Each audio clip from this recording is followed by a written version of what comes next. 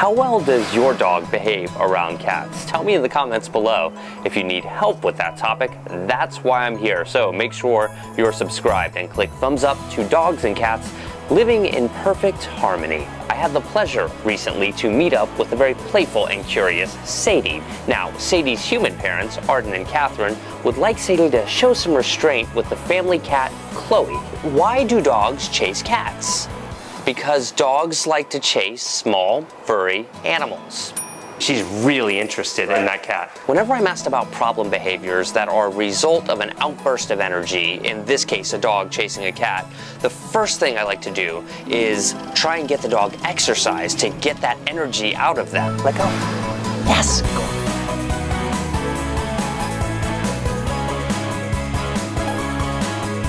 See how running from them makes them bring it back? Oh, come on, what's up? Go get it, come on. Ha. Got it, I got it. Good old-fashioned game of keep away gets them into it as well. A prerequisite to teaching your dog to leave a cat alone is that A, they know stay, and B, they know stay with mild distractions. Check the description for those videos if you need help with that. Do not feel like you need to rush this process at all. It's okay if this takes weeks, even months, but since Sadie's already been through some of this, it's time to address her direct desire to chase Chloe. I asked Catherine to put Chloe down to see if Sadie would pursue her. An overall theme of our training should be encouraging our dogs to look to us for direction. Anytime she starts focusing on Chloe, we want to get her attention. Over here, look at me, initially. The domestic dog exists because they are so good at taking direction from people. I find using a really calm voice when introducing a dog to a cat is an important thing. Very good. Yes! Right there, why did I click? Did you catch that? That was a quick moment. Took your attention to you. Yeah, since I like what Sadie is doing, I will click with my clicker and follow it up with a reward. The highest quality and most efficient way to bring about desirable behavior from within your dog is to teach them to do it of their own accord.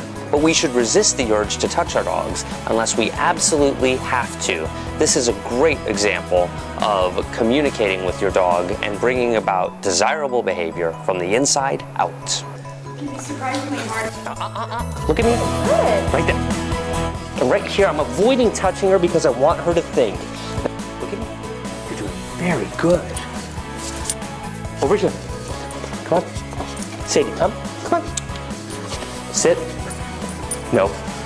And here I'll block her because she's trying to get to the cat. Good. Stay. Come here. Sit. Sadie, sit. We're going to be sweet. We're going to be gentle. Lie down. Good. Right there, looking at the cat, looking at me. I love it when they do that. That's a cat over there and you're staying. That was great. I like how she's sticking around. Yes. Very good. Stay.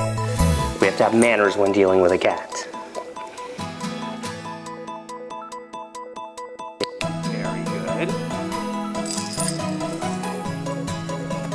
Be sweet. You're being very sweet. That's good. And I'm not even going to give her food here. With obedience, we want to have a medium-term exit strategy for food rewards. We just used that food and that clicker on the initial stages. It was time to see if Arden could do this and get the same results. Sadie, here. Yes, awesome, that was it. That was a really good moment because we have a cat right here. Arden was fantastic with his timing, patience, and sincerity. 3 essential qualities to possess if you hope to teach your dog. Here. Come here. Yes, that was it, good. We're gonna go ahead and put her on leash because we want to get her a bit closer to Chloe the cat. This gives us a safety net if she gets too far away so we can reel her in. Yes, good girl. And right there, I mean, plain as day. It would look subtle if you didn't know what you were looking for, but I think you saw it. Yes, you're doing so good. And then, you know, I'm gonna try not to love on her too much. A dog that chases a cat is usually one that just wants to play. We can meet that desire with our dogs by teaching them games that involve chase or fetch. Today's question is, does your dog behave well with cats? Let me know in the comments below. Also, make sure you're following me on Facebook so that you can see my secret dog training videos, and click thumbs up if you like the video. Hey, subscribe too.